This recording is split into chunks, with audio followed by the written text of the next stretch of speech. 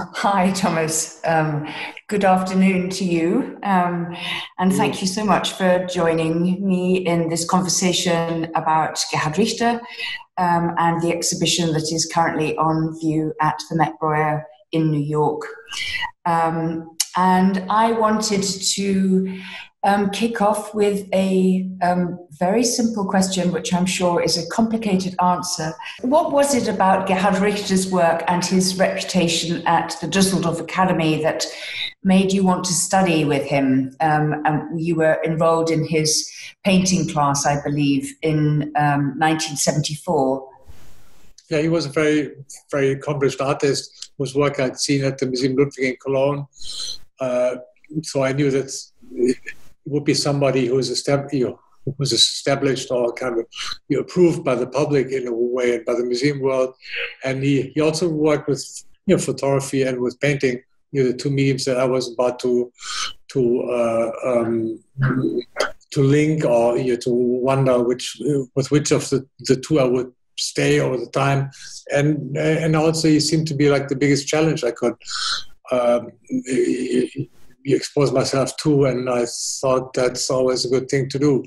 You also had mentioned earlier that you had been when you were a student with Richter, you were asked by him to paste photographs and other sort of source snapshots and that kind of thing into his atlas, his so-called atlas, which is this sort of scrapbook of images that he kept. And as a young painter, not unlike Richter himself, as you just mentioned, you were taking photographs yourself. And yet you also, when you came to Düsseldorf, you had mentioned previously that some of the paintings that Richter was making then were things like color charts and abstract paintings. And so what's interesting to me is, there you were as a young student, you were in the throes of negotiating your own interest in the relationship between photography and painting at that time. So what was impactful for you in observing Richter at that time in Düsseldorf? I mean, or do you think it was impactful on you? Richter was he seemed like a much more conscious and self-critical and conceptual strategist in a way, which I found refreshing as much as I found in that age the principally conceptual and minimal art very attractive, because it was so it seemed to be unemotional. You're not so much depending on your personal expressionist impulses, and I found that very attractive.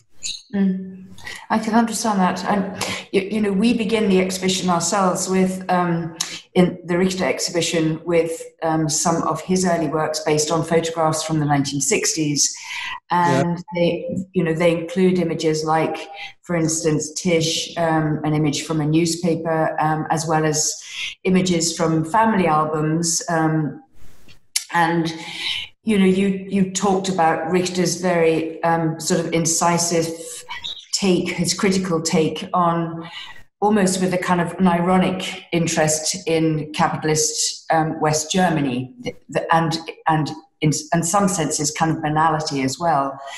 And at the same time, for instance, in his work, such as Uncle Rudy, his own reckoning at a very personal level with the traumas and the legacies of German fascism. And so I have two questions, I guess, related to those particular works. First of all, you once commented that you didn't feel or see the justification for photorealist painting in the 1970s.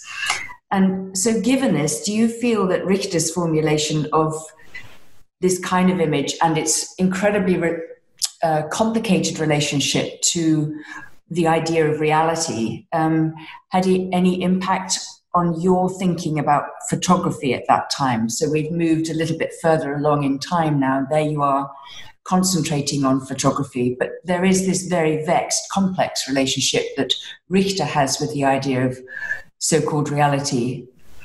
How do you feel about that at that time? I think it certainly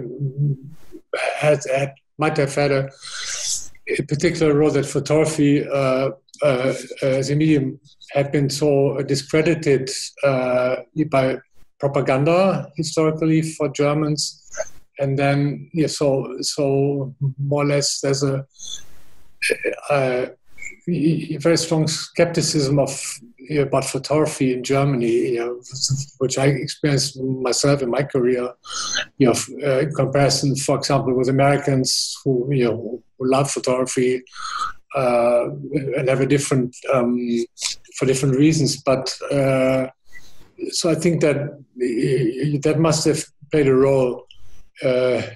In a way, at the time when I saw these paintings, I didn't know who Uncle Rudy was, or I didn't know that some of the family portraits were related to Gerhard's family history, because at the time that wasn't disclosed. For somebody like me who was very influenced by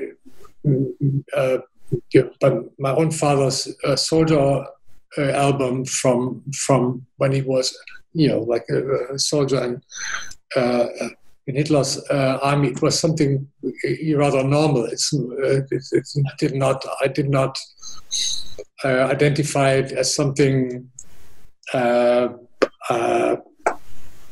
being used in terms of the question of the functionality of the medium of painting of photography. And then I believe that the change from, escaping from, leaving his family, his mother behind, his sister, and moving to West Germany, that's a very strong emotional situation. And somehow I would say that the narrative, or to reach out to a narrative that's both connected with your own actions or your own personal experiences, but also wanting it not to be literally personal. Yeah, it's kind of putting a curtain between what's really going on and transforming it into a kind of artistic program. I found that maybe the center of the impression was, that with Gerhard, there's always a kind of layer between himself and his motivations and what is what you see in the painting, and you as a viewer, you're kind of you're fascinated by the beauty and by the achievement, commitment, all this kind of very strong longing that's in these works. But on the other hand, it's difficult to get through to point through the dispassion to some extent, through the protection that's going on. And in that respect, when I saw with the later abstract paintings, once he started to allow happenstance, Zufall, as that he talks a lot about, then it begins to be like a mixture,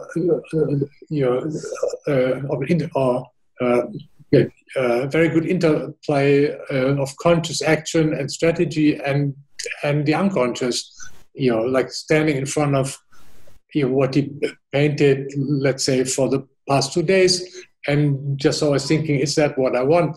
And that's something you cannot really explain. Yes, just a very emotional, it has to do with, is this the truth that I want of this very moment? So it incorporates a lot of emotional components here that you cannot decipher. I always feel this is his world, but it's also the world we live in. We have in the exhibition these four great paintings, which are abstract paintings. And at the same time, we also show the origins of those paintings, which are black and white photographs taken in just a few minutes by a member of the Sonderkommando in Auschwitz as witness. They literally were designed as witnesses to the atrocities there. I think it's good that the source material, these photographs are shown. And as a matter of fact, I even having not seen the paintings in the flesh, in reality, when I opened the centerfold here in the catalog, and where you can see the four paintings next to each other, it's a very emotionally very strong effect, because they, what I immediately first thought, it's because that's what the colors are like, and then there's a little bit of red, which you cannot help yourself to think of blood, and the green is a little bit of a forest or some nature, which is not indestructible, but a hint of solace or something like that, maybe. So they're very humble, but that's only from the catalog. I don't know how I would feel like when I see them. But early on, I was very doubtful that you could do that, and that it's strange to make these, transfer these photographs with coal stick or with pencil on canvas, and then, but then ultimately overpaint them. But I would follow Benjamin's. Benjamin Buchloh, my co-curator for the show. Yeah, Benjamin's text in that respect, that once he did that, he realized it's also a misuse if you do this. If you use those photographs, it's you run into major problems.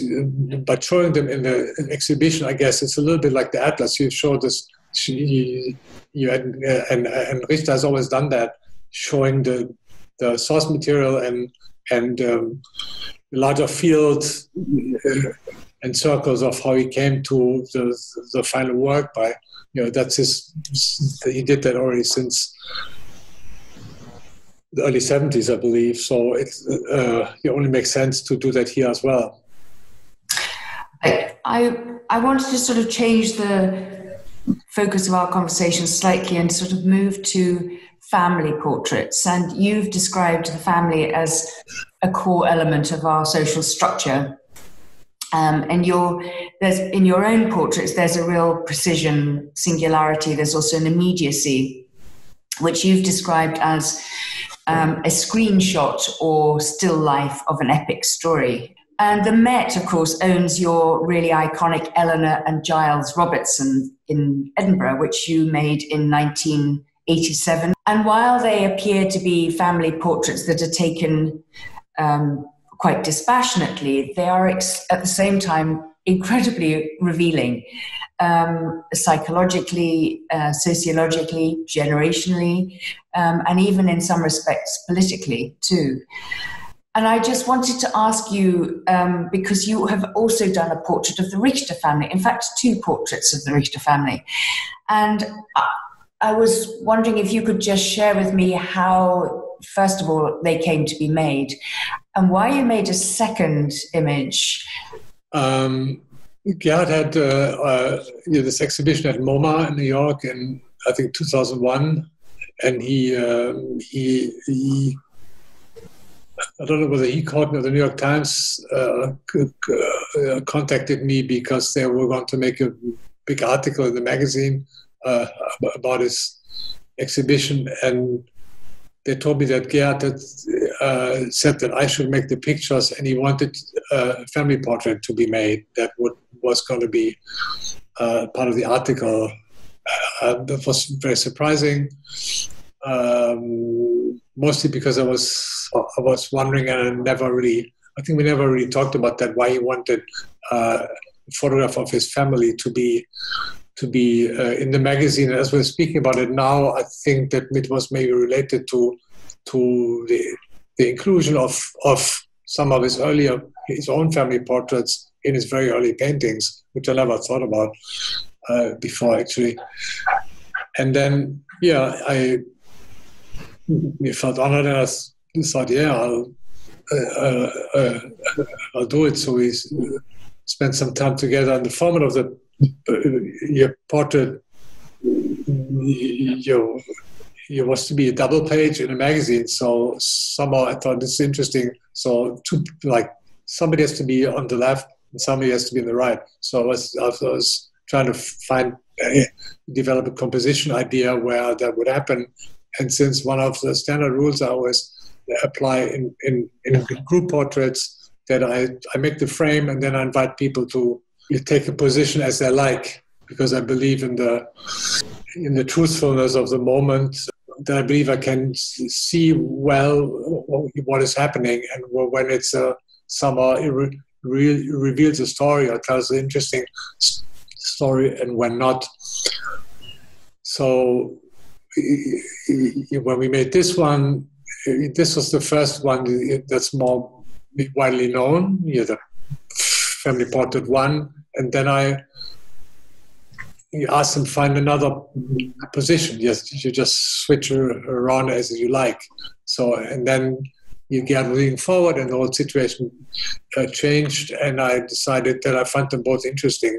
But your approach to portraiture, of course, is very different from that of Richter's. And, how do you understand it when he paints his daughter Betty, for instance, in the wonderful picture that we have in the show of Betty's face sort of lying horizontal, or for instance his second wife Isa Genskin in what is called the IG series, which is a series of 3 paintings.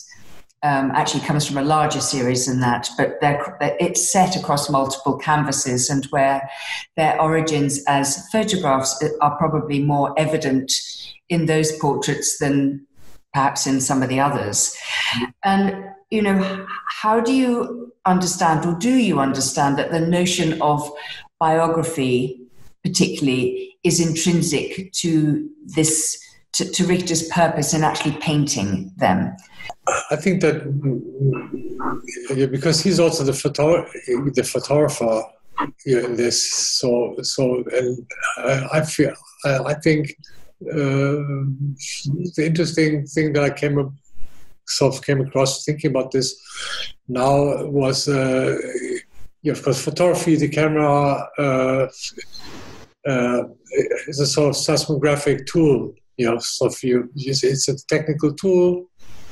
But of course, the eye of the author, wanders about, and then he pushes the button, and then you capture an image. So it's partly conscious, partly unconscious, because you're always so extremely aware of the composition of your reasons why you make that shot right now. So. And you're then painting from the photographs, or painting these photographs, then it's not a photograph anymore. So you liberate this element, or this locked up, undeniable construct from its prison in a way, and by repainting it, it gets its own physical freedom. It's an object. It's also still referential to the person you see, but it's its own entity. And certainly, for example, the portraits of Isa Genskin, it brings to my mind that she was very interested in punk music and dancing, and being, and also I think these photographs come from a time maybe not long before they got separated. So it's evidently, and it's her back. You could interpret all kinds of reasons, and you could maybe think even that because through the process of painting them, Gerhard was you're able to share very personal things with the public that were not received very personal by the public.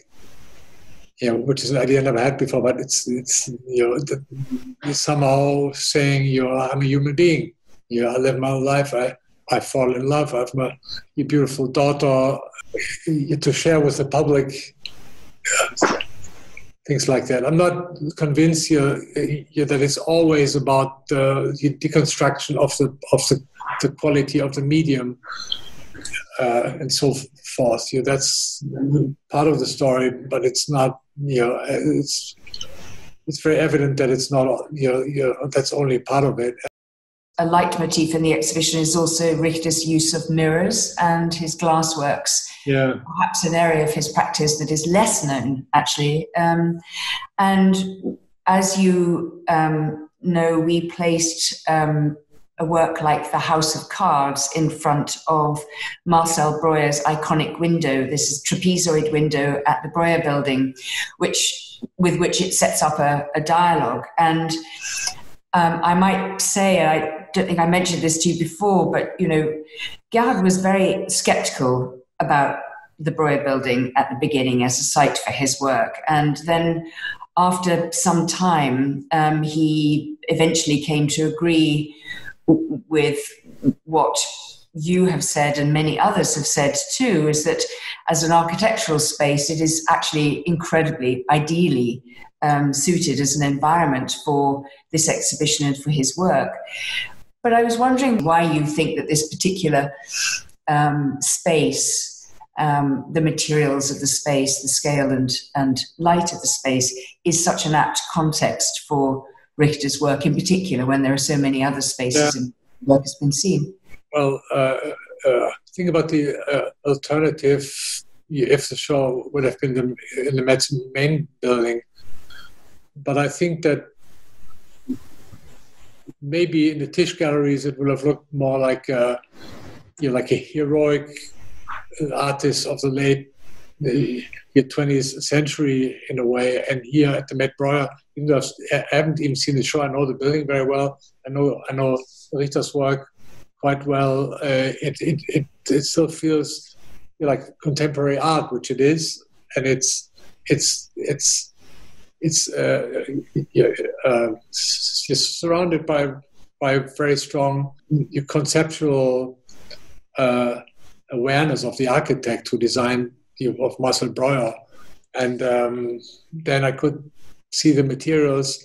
Your concrete, the black floor has a certain resemblance of an outdoor space. You have the sidewalk, and the ceiling is kind of a 60s airport. So it has all these amazing connotations. I couldn't imagine a better cabinet for this show. There's a real powerful poignancy, actually. I mean, for all of us, I think, thinking about those works sort of in their darkened isolation because they exist and they continue to exist even without us being there to witness them. So I love that idea. And I must say, I'd never thought about the Breuer building as having a relationship to an airport, which changes my view of it somewhat, actually. I wanted to also, with regard to the House of Cards work, make an analogy between your series of audience pictures, such as Audience Number 5, which you made in 2004, and Richter's glassworks, because both represent what you could loosely describe as double views. One is the artist choreograph sort of through the glasswork of a visitor in the environment, and the other, of course, in your photograph, is the gaze of the visitor looking at themselves amongst others, themselves looking at art. And so in some senses as well, going even beyond those reiterative gazes, I guess, they could also be seen as self-portraits of both of you, of each of you. Would you agree with that, or does that go too far? Well, it's interesting to hear. House of Cards House of Cards are you usually collapse, and I find the glassworks very interesting and surprising in a way. So I never really sort of you spend more time thinking about them. Of course, there's a reference to Richard Serra, these structures that sort of being held ominously, and of course, glass is much more fragile and somewhat, it's also dangerous. If they would collapse, then somebody might get hurt.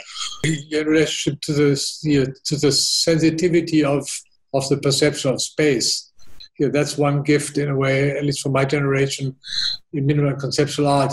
Here's the artwork, but what's around it and how do things work? So that was a very important set of lessons in a way. And of course, when you enter in a room like this, I think I've seen it somewhere, it feels like a very sensitive matter in the middle of the room that could you potentially collapse at any moment.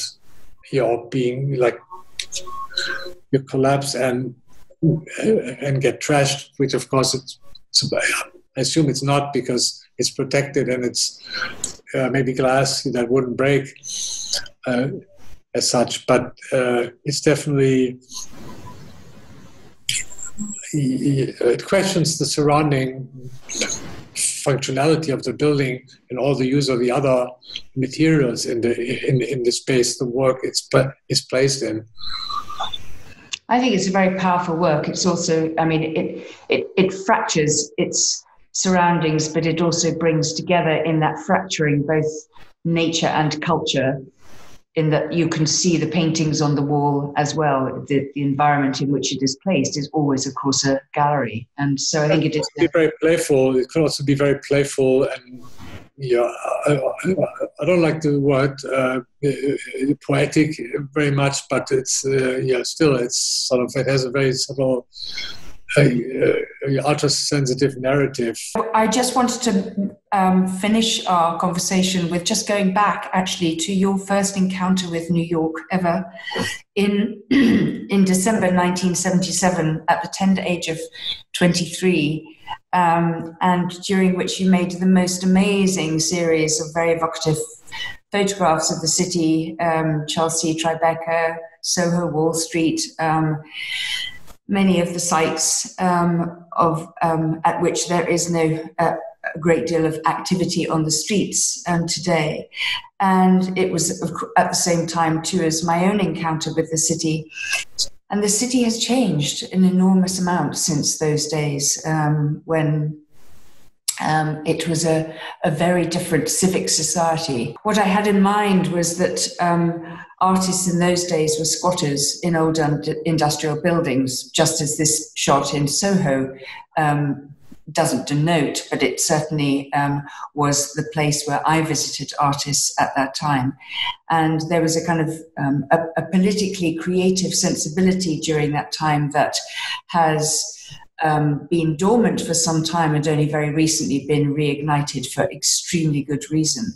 Richter's painting September in our exhibition denoted a very different time in America. And I guess what I wanted to ask you was that, given that the memorialization of that event, which was signified by a photographic image with which we were all made immediately familiar as soon as it happened, it was ubiquitous across the world. How do you understand Richter's impulse to make that particular painting, some years actually after the event itself, of an image that is connected intimately with this city? I have no idea. I think I saw the exhibition. I think he exhibited that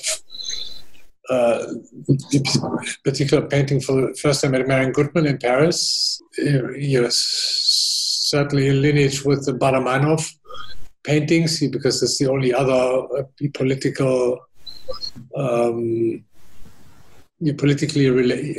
directly related work, as far as except for, of course, the personal things, Uncle Rudy and his family portrait with his aunt. But I don't know certainly 9/11 was a world-changing event. It's a totally world-changing event, and yeah. I don't know why he painted that. Maybe it's certainly something like, I'm a citizen. Yeah, I'm a citizen of the world, and it's there's something I want to. You try to do something with. It's a tough image, and it also evokes, I think, a storm of conflicting emotions. In this very, very modest, very small scale image. Yeah, very small. It's very oblique. It's you hardly. I mean, you can see what it is, but it's not. It's not an altered photograph of your photographic material that exists. Well, this is rather a somber image to finish our conversation with, but these are somber times too. But it was interesting that some things came up talking to Ishina that I never thought about before, which is the reason for conversation. Yes, exactly.